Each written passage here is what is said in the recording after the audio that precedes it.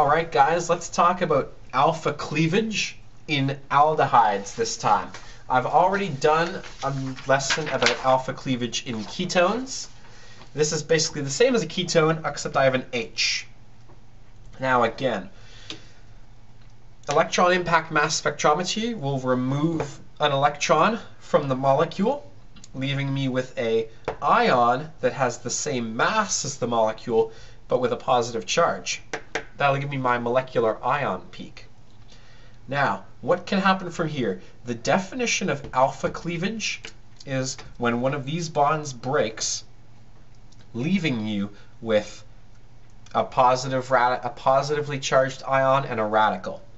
Alpha cleavage of this bond here would result in one electron going to the double bond of the O, that electron moving to pair up with it, and the other electron going to the H.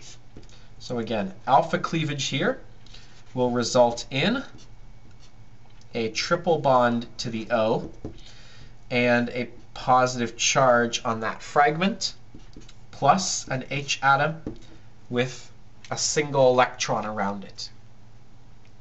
This is an unfavorable reaction. Even though this is resonance stabilized, H radical is horrendously unstable. That makes this particular pathway not very likely at all. It will happen a tiny bit, but it should not be expected.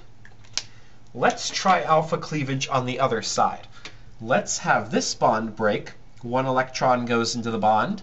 That electron moves to pair up with it, and one electron goes to R. R is more likely to exist as a radical. It's an alkyl radical, I should say. What I'm left with is my O and my H. Again, my O has my slight positive charge formally, so my mass spectrometer would detect this peak, plus my R1 radical, much more stable than an H radical. Unfortunately, this is not very stable. There is a small amount, quote unquote, of resonance stabilization here. But this particular carbon is not going to be able to stabilize that positive charge quite as well as it would if this H was an alkyl group.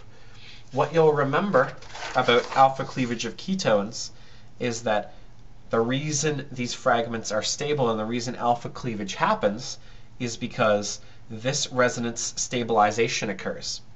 This particular carbo-cation, I guess we could call it, is a little more stable because R1 can remove some, or can donate some electron density and help stabilize it.